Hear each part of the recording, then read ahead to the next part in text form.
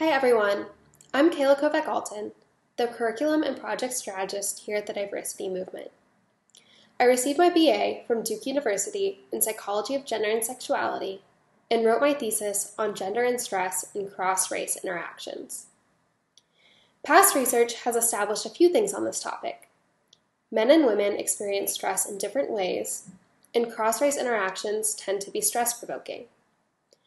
But how does gender play a role in how men and women differentially experience cross-race interactions? Let's start with a little background. According to several studies, including that by Sontag and Graeber in 2010, women generally experience more anxiety than men.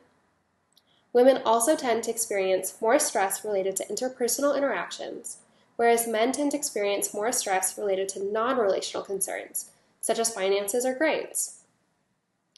We also know that why cross-race interactions are stressful depends on the individual. For example, white individuals are often concerned about appearing prejudiced, whereas Black individuals are often concerned about experiencing prejudice. Stress can also be due to cultural barriers. Rader and Elschbach's 2006 study on interracial versus intraracial marriage found that a difference in socioeconomic status accounted for a good portion of distress in interracial couples. So we know a few things. Women tend to be more stressed as it relates to interpersonal interactions, and cross-race interactions are stressful for a number of reasons. So how does gender play a role in how stressful these interactions are? Well, there isn't much research out there to give a definitive answer one way or another.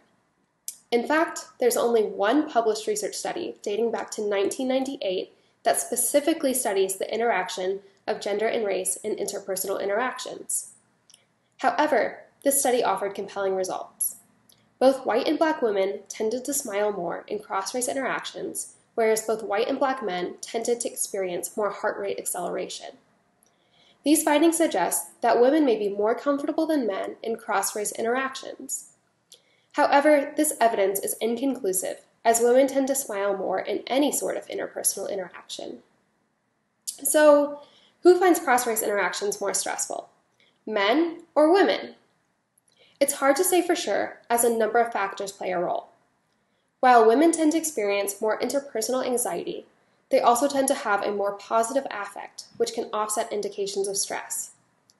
Men, on the other hand, tend to have lower levels of anxiety, but many researchers argue that this is due to inaccurate measures of anxiety rather than a true discrepancy. It will certainly be interesting to see what future research suggests as people delve further into this important and curious topic.